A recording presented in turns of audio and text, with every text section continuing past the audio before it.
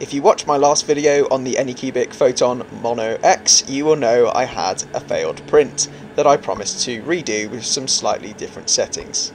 So in this video I'll showcase that redone print, as well as a few others I have been printing on the machine. Before I did the Goku reprint, I decided that I also needed another little upgrade to the mono, and so I designed this little bed attachment point, which is printing now. This attachment point just means that once the print's finished, I can put the bed on an angle to allow the resin to drain off.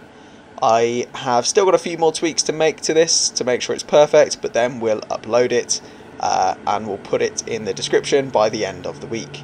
Once the part was printed, I removed the supports, gave it a wash, and then used the heat from the bed to dry it ready for UV curing, which I've done in this little UV nail box.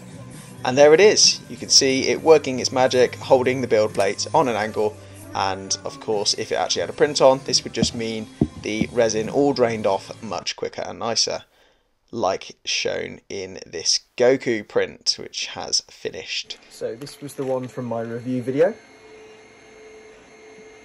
that had the layer separation due to support failure. Still on the whole a fantastic print, just obviously not usable because it broke. So I reprinted with increased supports. As you can see, it's not a huge increase in supports, but I've made the diameter of them thicker from 1mm to 1.5, and that stopped them breaking. There was a little bit of separation here from the bed, but again that's more an adhesion issue, so not the end of the world, as it hasn't really affected the model down here. This is with Anycubic's Eco Resin, and it's come out phenomenally. I'm worried to clean it up actually, because it's so good. So that's the first part of the cleanup done. I've removed the supports from the figurine itself. I've left them at the bottom of the base because when it goes through the wash and cure process, the curing can cause bases to warp, and so having those supports on there will keep it intact. In my home workshop, I use an ultrasonic cleaner with heater and add in some floor cleaner. I then leave the model to dry, or if I'm feeling particularly impatient and have a print going, I'll just whack it on the side of the bed and use the residual heat from the heated bed to speed up that drying process. This is probably one of those techniques that should have a "do not try this at home" disclaimer with it, but if you are equally impatient, then make sure to supervise. Then comes the UV curing, some more model appreciation, and then even more model appreciation once the supports have been removed from the base. You'll notice there is a bit of support scarring on this model, specifically on the side, because of two main reasons. One, I went through the support removal process pretty quickly and wasn't too careful. The second was that the increase in support size meant that there was a higher chance of breaking and leaving those scars.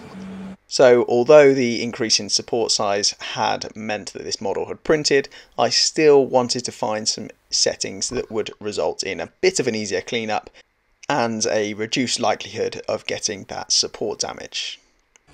Just as a quick side note on the Eco Resin, since I also tested that, it did seem to print very nicely. The colour was good, and yeah, I didn't really notice any differences compared to normal conventional resin, which is obviously a massive thumbs up for the eco side of things.